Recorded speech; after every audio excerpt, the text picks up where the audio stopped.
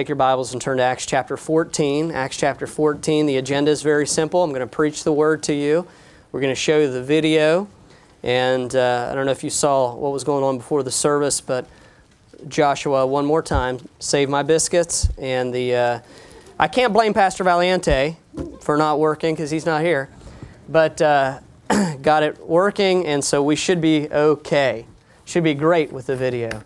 Wonderful. Isn't that right? Let's think happy thoughts. Lots of happy thoughts. This is officially called the report about the pastor's Taiwan missions trip. And I'd like to give just straightforward tonight. I want to start by just thanking the church, thanking the deacons, and especially Dave Frost for encouraging me to take this trip. For several years, we kind of put it to the background, honestly, because of finances, wise, good reason.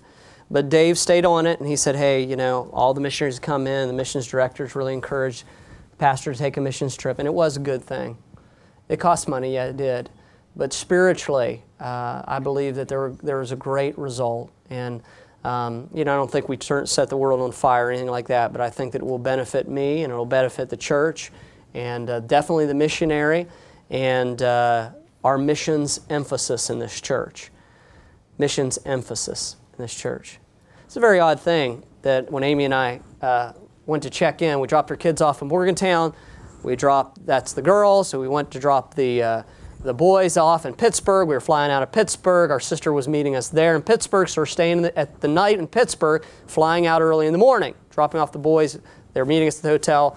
My niece went along, as some of you know. She raised her own support. She went along. And so I'm walking up to the desk. I walk up to the Comfort Inn, you know. Here I am, walking up to the Comfort Inn. And there's a fella, big old fella, who walks up to the desk. You know, I'm in Pittsburgh. I'm in the middle of nowhere, right?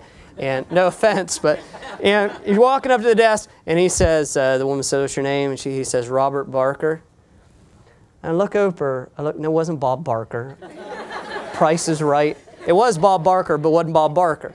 And I grew up with a fella, not with a fella, I didn't grow up with him, a pastor that used to take a bunch of teenagers to Sword of the Lord conferences. His name was Bob Barker, and that was the man. And I said, I didn't say a word, I said, are you a preacher? And he said, I am a preacher. And then he turned to me, and we saw each other, and his assistant pastor was a young man that was younger than me that I went to school with in high school, Christian high school.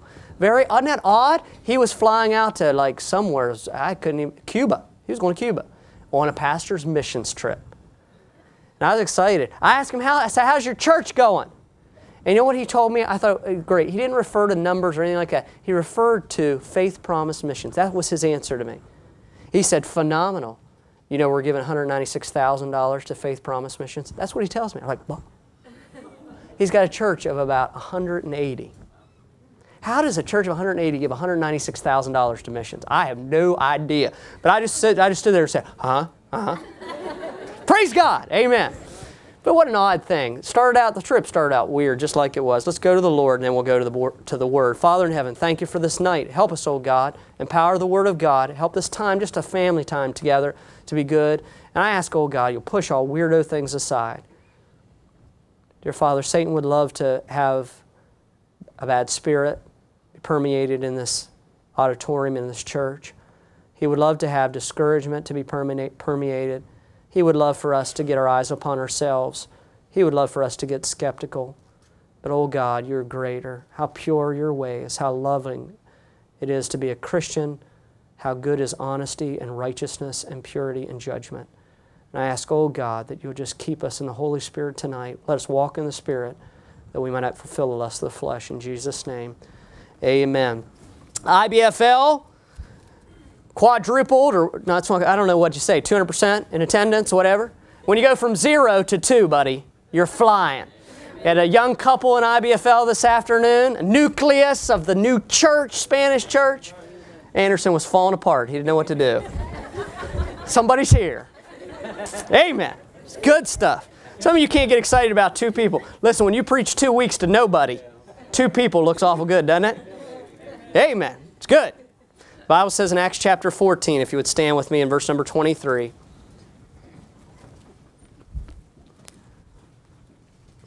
Let me back up to verse 20. Howbeit as the disciples stood round about him, he rose up and came into the city, And the next day he departed with Barnabas to Derbe. This is the Apostle Paul after he'd been stoned. Look at verse 21. When he had preached the gospel to that city and had taught many, they returned again to Lystra, to Iconium, to Antioch, confirming the souls of the disciples and exhorting them to continue in the faith, and that we must, through much tribulation, enter into the kingdom of God. And when they had ordained them elders in every church, that's pastors, they had prayed with fasting. They commended them to the Lord, on whom they believed. And after they had passed throughout Pisidia, they came to Pamphylia, and when they had preached the word in Perga, they went down to Attalia, and thence sailed to Antioch, from whence they had been recommended, that is, that they had been sent to the grace of God for the work which they fulfilled. And when they were come and had gathered the church together, they rehearsed all that God had done with them, and how He had opened the door of faith unto the Gentiles. And there they abode long time with the disciples. You may be seated. That's what we're doing tonight. That is kind of an account here of Paul and Barnabas finishing up their first missionary journey and returning to their sending church, Antioch, to give account. You know, this is the foundational principle of why I don't believe in missionary clearinghouses. I believe that a missionary ought to be responsible to a church, to a sending church, and really the responsibility of accountability. That a missionary is not rogue. He's not on his own. He doesn't go over there supported by all these churches and then never give account. And it's awful nice when the missionaries come back to come through here and to give account. I like that. It's a good thing. It's a biblical thing. So tonight I'd like to make myself accountable to you and give account of our trip. I don't want to just tell you stories and give you a video. I want to tell you my inner thoughts and the spiritual work that I believe was accomplished through this trip. And I want to begin, though, by giving a challenge. I want to lay it out, lay the gauntlet out. I want to encourage every man. I'd like to encourage every family, but especially every man, that you not finish your time on this earth without going on a mission trip. You know, whatever you have to do, whether you have to raise your own support, or whether you have to put aside money for several years until you have enough to go, I want to encourage every, especially young couples, that you would go on a mission trip to visit one of our missionaries on a foreign field in your lifetime. You would just set it as a goal of your life that you're going to do it. It will change your life. It will change your realism as an American. It will change every time we have a missions conference. You will be different. You will think differently. It'll change your life. It really will. And I want to encourage you that you would please take a missions trip. I've been to Romania and to Brazil and went to some American city missions trips, New York City and inner city Philadelphia, and now to Taiwan. And I want to tell you, it's just a life-changing thing. And I want to encourage you that you would try to go. Maybe it'd be a men's work trip or an evangelistic effort. Some of you guys have talked up the idea of a men's work trip sometime. Okay, who's going to step forward? Who's going to organize it? You know, I'll announce it up here and I'll say, yeah, let's go, you know. I'll encourage you to go, but who's going to step up and say, okay, who's going with me, all right? Somebody do that. Some guy, let's do it. Let's just do it. Missions is very much worth it. I want to report to you 7 experiences of this trip, spiritual experiences. And I'm just going to go boom, boom, boom, boom. It's not going to be long tonight. Number 1, this experience, this trip, we were reminded that ministry involves individual people as well as programs, as growth, accomplishments, or buildings. We're reminded about individual people and how important that is in ministry. This experience of individual people will probably be of the greatest benefit to Lighthouse. You'll remember when the first deacons of Acts chapter 6 were appointed that the apostles gave themselves continually to what? What? Yell it out. To prayer and the what? Well, you missed a point. Prayer and the ministry of the Word. All right. They gave themselves wholly. It says it's not meet that we should serve tables. Okay? It doesn't make sense that we should do this individual stuff. We'll give ourselves wholly to prayer and to the ministry of the Word. Okay, what's that mean? Well, prayer is obviously a personal thing. The ministry of the Word is that they studied the Scriptures, they were changed, and then ministered the Word. They took the Word of God to individual people. They counseled. They went to people's homes. They talked with people after church, after services. They ministered the Word that they had spent time in through the week. And I was reminded how important it is that ministry never get beyond individual people. How important individual people are. The ministry of the Word involved first the pastor's heart, but then giving that Word to other people.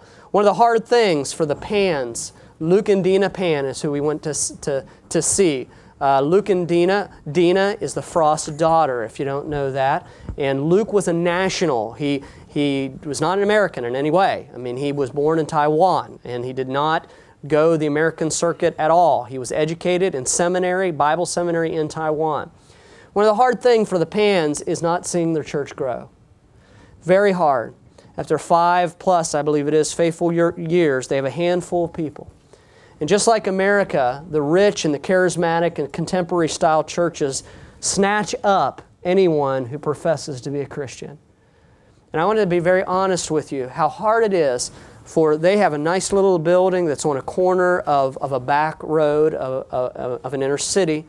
And you know how hard it is to labor and to labor and to labor and labor, faithfully, godly giving the Word of God, and not see, you know, what Americans would deem as a full church house and a successful ministry. You know, I'm really not sure what these writers of books would do if they actually had to be on the mission field and experience reality of hard ministry.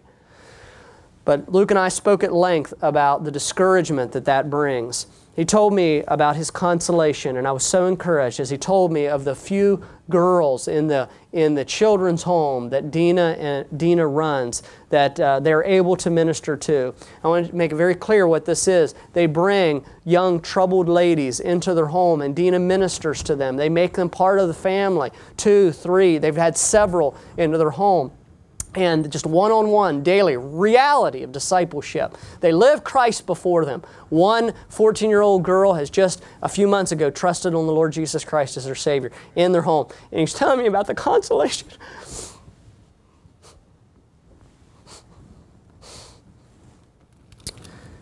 And Luke was telling me about the consolation that it was for him to be able to invest himself in these young people. But you don't know what it's like to come week after week to a church, year after year, and to just have a handful. You don't know what that does to your heart. Anderson, he's starting to feel like what it fits. It's rough, isn't it, brother? But I want to tell you, Luke got a hold of something, and he said, you know, Pastor Tobe, however he says it, he said, you know, we have at least changed some. Isn't that ministry, folks? Isn't that right? Isn't that the right perspective? Boy, that doesn't have anything to do with these flaring, you know, programs, does it? Puts things in perspective. They now have a couple, a young couple that come to their church, and she was a foster girl of theirs. She was in their home. She got saved, and she was a handful of trouble, and now they're married, Jeremiah and Wendy, and they have a baby. Come to their church, just one after one, just ministering in a small little thing there. I'm rebuked by this because I often have viewed ministry success as continually bigger and better budgets, as people, more and more of them, buildings and programs and bigger parking lots and things like that. I was reminded that local church is about individual people. Success is ministering to 1 or 1,000. The number really doesn't matter. Really doesn't matter. Despite what Rick Warren says, true ministry is ministering to just whoever the Lord gives you to minister to. It's good. Second thing that we realize that America has a lot to learn about grace and kindness. From the moment that we hit Asian airspace, we landed first in Tokyo, we realized that other countries are more friendly than ours, flat out. There's no way to dispute this. In Tokyo and all of Taiwan, the people are more gentle. They help you. They speak to you. They never fuss you. They never serve. They never fail to serve you.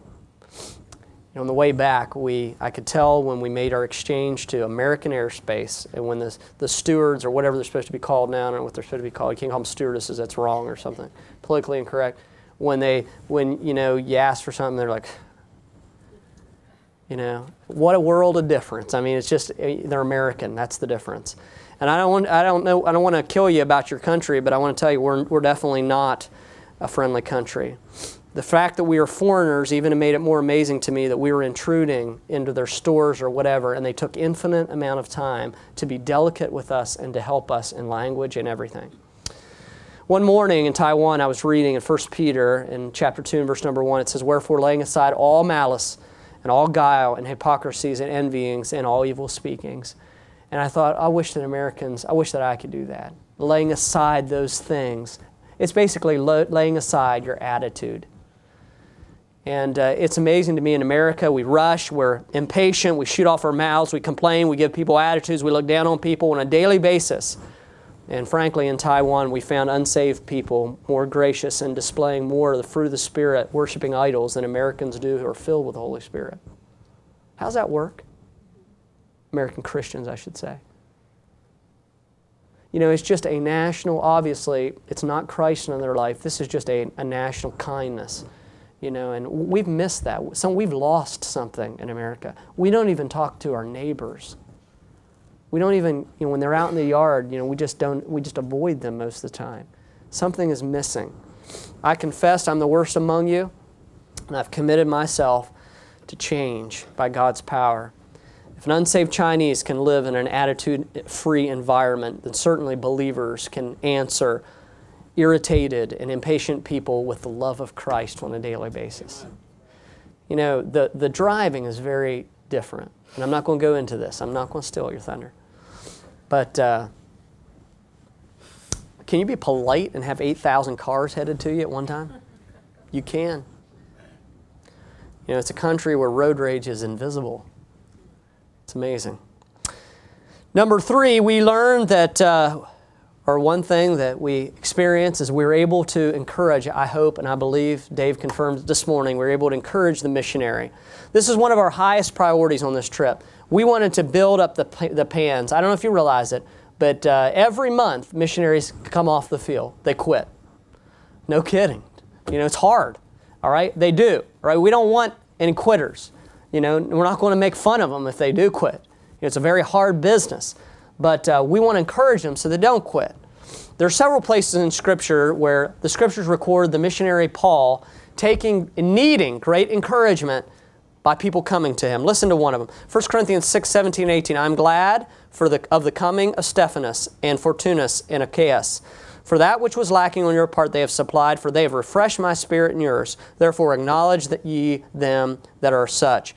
2 Corinthians 7, 6, and 7. "Nevertheless God, that comforted those that are cast down, comforted us by the coming of Titus." All right? We wanted to encourage them, just like Paul, the missionary, was encouraged. But I want to make just a quick point to you. Never underestimate your ability personally to be able to encourage somebody through the gifts of the Holy Spirit that He's given you. You don't know what it means to people when you pick up the phone. You just don't. I found a card on my desk. Haven't even given it to Amy. Somebody left it there when we were away. One of you. I appreciate it. I read it. Oh, it was important. It was great. It was so important. Got a card in the mail the other day, yesterday or the day before. It's a handmade one. You don't know what that meant to us. You just don't know what that meant to us. Listen, can I tell you something? Do you realize that God comforts other people through you if you're willing? I love to hear, I watched, I told you this morning, Jay's message, Jay Mulholland's message, and listened to it. And I love to hear him getting on you about running out of the church instead of ministering, staying and ministering to people. You know, you don't know what you're doing, and you don't even have to try to do it. There's a Spirit of God inside of you.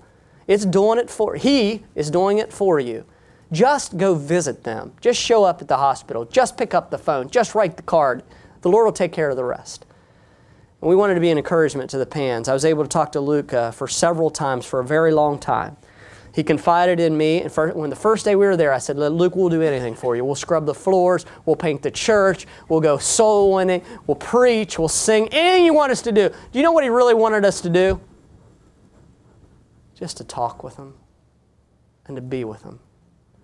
And we could tell at the end of the night when we went back to our room that they were disappointed. There was one day where we wanted to just have a family day, and Alyssa, my niece, and Amy and I, and we wanted to go and get souvenirs for people back home and ride our bikes in the Taiwan kind of thing area. You know, we wanted to do that, and I could tell that Luke was sad about that. They just wanted fellowship. Right. They wanted people that could feel their pain that could understand some of what they were going through and just love them for who they were. You know, we wanted to be an encouragement.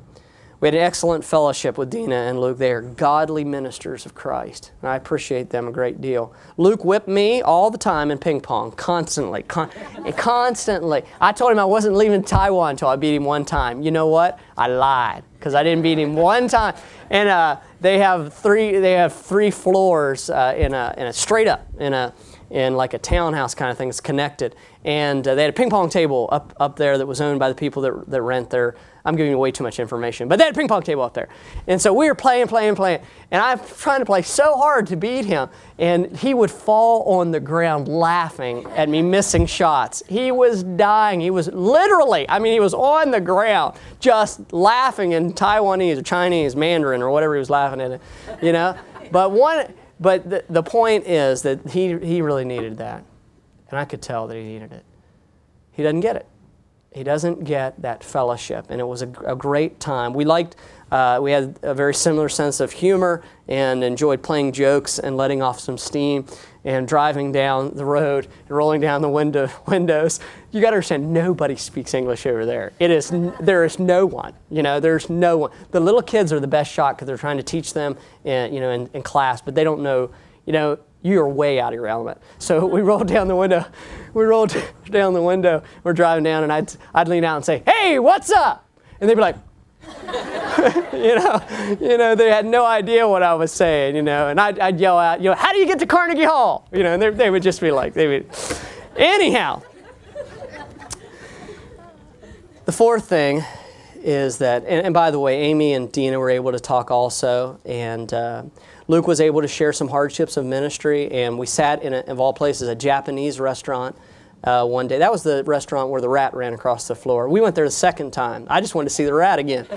And we were sitting there, and we got to talking about, inner workings of ministry, and it's the same thing. Doesn't matter what country you are. Some of the same things happen in ministry. Same thing. And Luke was, "Oh, it's so right." We're just talking about it. We're just hamming it up as pastor to pastor. It was good. It was very good. Number 4, we were able to experience the grace needed to be an American missionary on the field. Dina has a great testimony of God's grace and is a willing servant. There are many things that are greatly different about Taiwan, but she lives in joy and compassion without any complaint. We didn't hear her complain at all. And we found her a great testimony of patience and of the fruit of the Spirit. She was always joyful. She was always encouraging. She just acted like she was from Taiwan. You could not have told a difference in her conversation.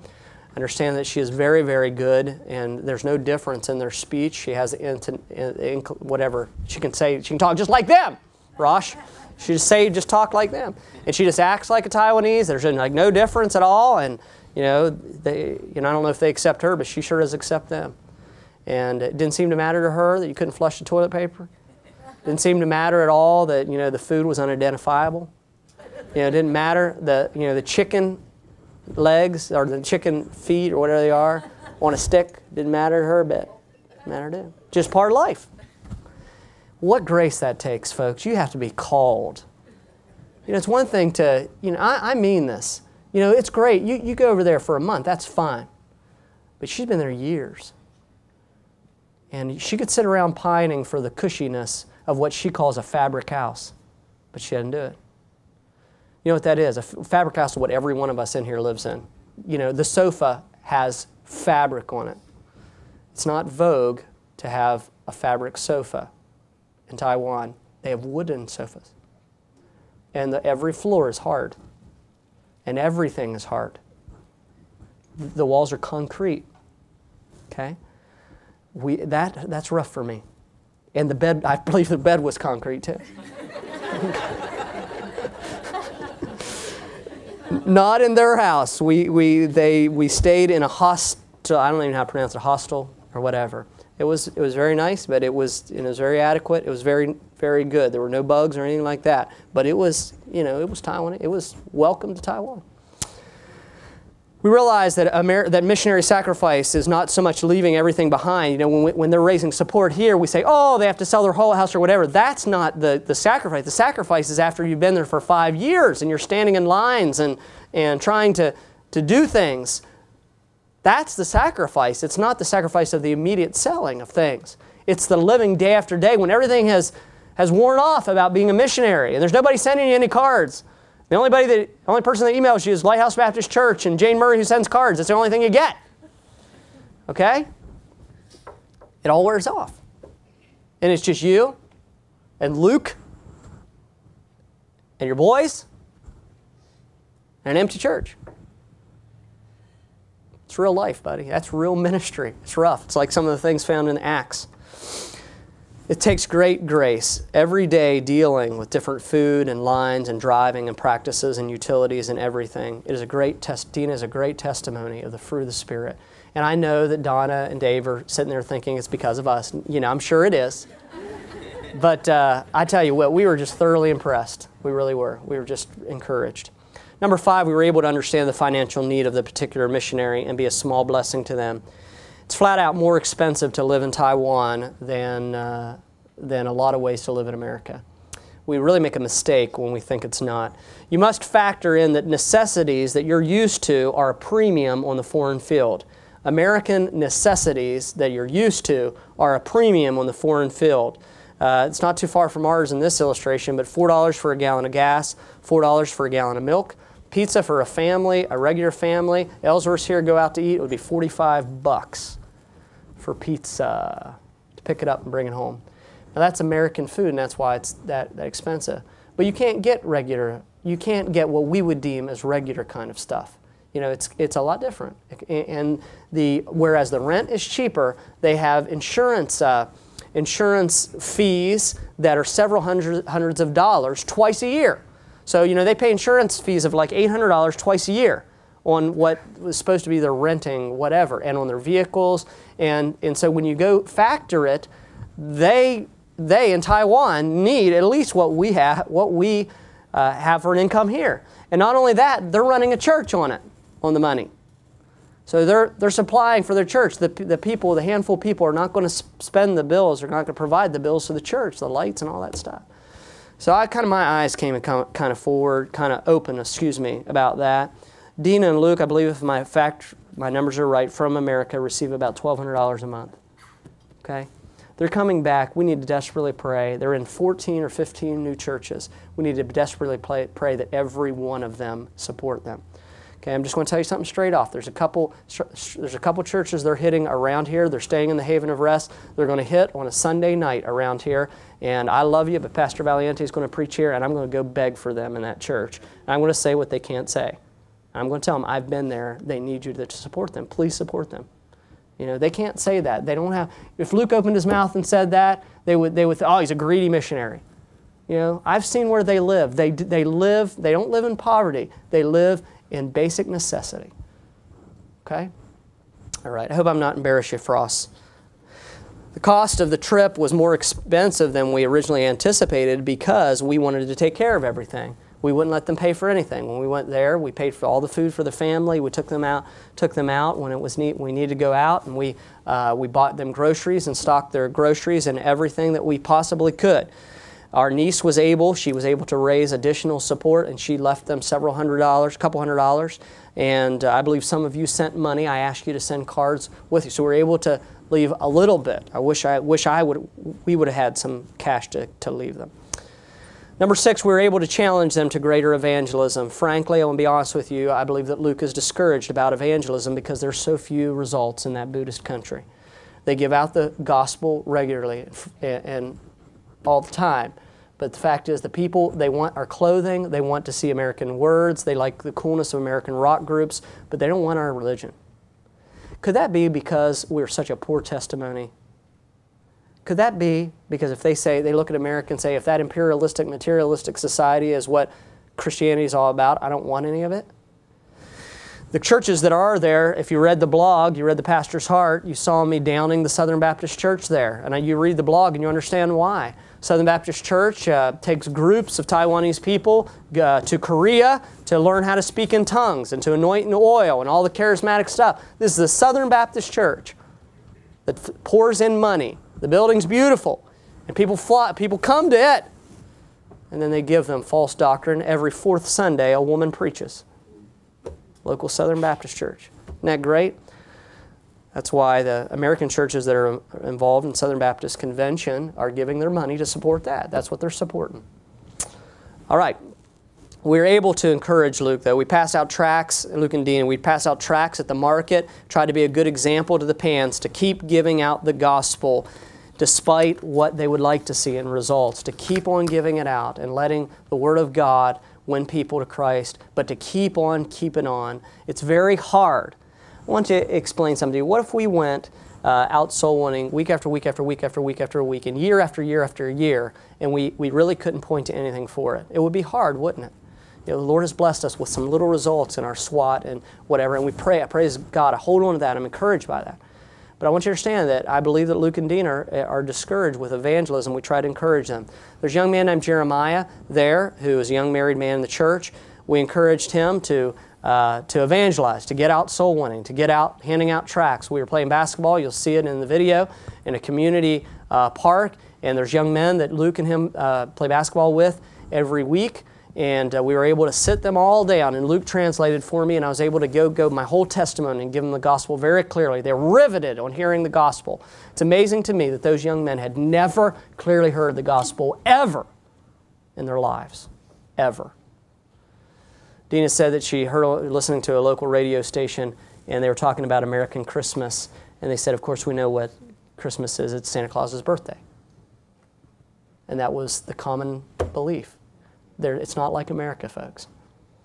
Lastly, we were able to preach and minister the Scripture. I was able to preach at Luke's church and the English-speaking church there that other English missionaries come to. Amy and I were able to sing, and she played the piano in the English-speaking church. Alyssa, our niece, was able to give her testimony to the teens and to give a devotional. Amy was supposed to give a devotional to the women, but that didn't work out. It was exciting to minister to these needy people. And it was interesting preaching again through an interpreter or a, what do they call them, interrupter. That was kind of weird. But you'll see a little bit of that tonight. But it was good to know, it's great to know that we have some brothers and sisters in Christ literally halfway around the world that are trying to give out the gospel and fulfill the Great Commission. They are our arm. They are our people. They are our family. I cannot tell you how much we're responsible for them. And they're going to come back here at the beginning of September. Ball baby today. It's Mike's fault. I don't know why, but it is. They're going to come back here at the beginning of September. They're going to stay at the Haven of Rest, and we're going to love them. And if you forget to love them, I'm going to jab you in the back and say you got to love these people. You know, they should be your kids' heroes. Honestly, you ought to have them over to your house. You ought to sit and talk with them, ask them what it's like. Not for your encouragement, for their encouragement. For your kids to be encouraged about going to the mission field, serving Jesus. And appreciate, again, Dave and his encouragement for us to go.